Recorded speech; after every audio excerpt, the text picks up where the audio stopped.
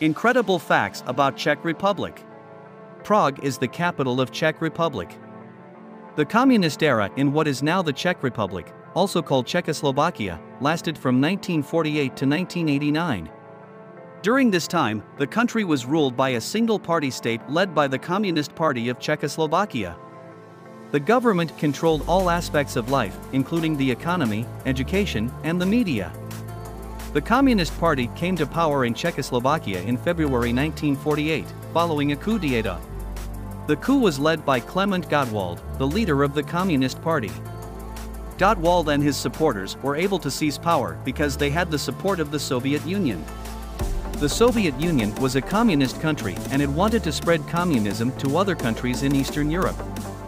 The Communist Party of Czechoslovakia ruled Czechoslovakia for 41 years.